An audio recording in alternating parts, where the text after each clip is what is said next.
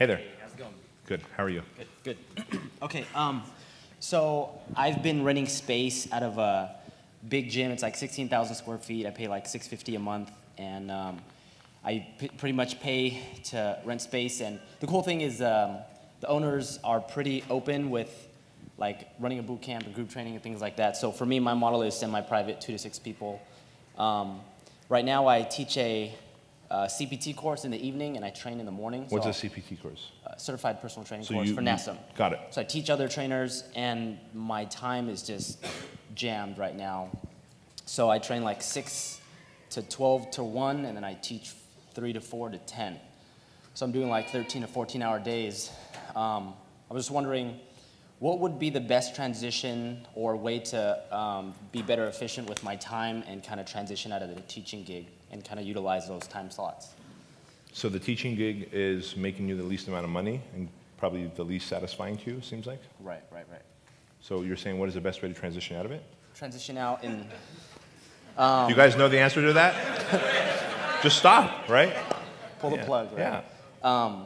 And second thing is, I have 26 semi-private clients. What would be the best way to utilize those clients to bring in more business? Ah, yes, and they're semi-private? Mm-hmm. So are they in like small groups? Small groups, yeah. I would run a fitness ambassador contest. I would start with that. Were you here when we talked about it yesterday, the fitness ambassador contest? No. I talked about it during my presentation. Do you have FitPro newsletter? Yes. Okay. Go into FitPro newsletter in the Done For You broadcasts, the promotional things. One of them is the fitness ambassador contest. It's a 6-week contest. It's a transformation contest.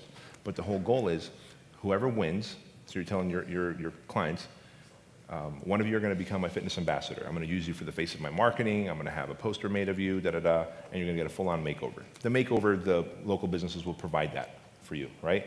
The hair salon will do the hair, You'll just barter that out for something in exchange for promoting them. And so during the 6 weeks, they get points. So the person with the most points at the end of the 6 weeks wins. They get points for posting every day on Facebook of how awesome your workouts are, et cetera, right? And of course, you're going to use the Facebook stalking method I talked about to get leads that way. You're going to have them do push-ups in 1 minute and let's say body weight squats in 1 minute in the beginning on week 1. If they did 50 today and at the end of 6 weeks they did 55, they get 5 extra points, right? Mm. And then you might do a point for each pound. So there's 3 or 4 ways to get points, and we have it marked on the email sequence there for you. But the way you get 2 points is for each person they referred to you, they get 2 points. So it's like you got a point for this, you got a point for this, you got a point for that. But you get 2 points for referring clients to me, right?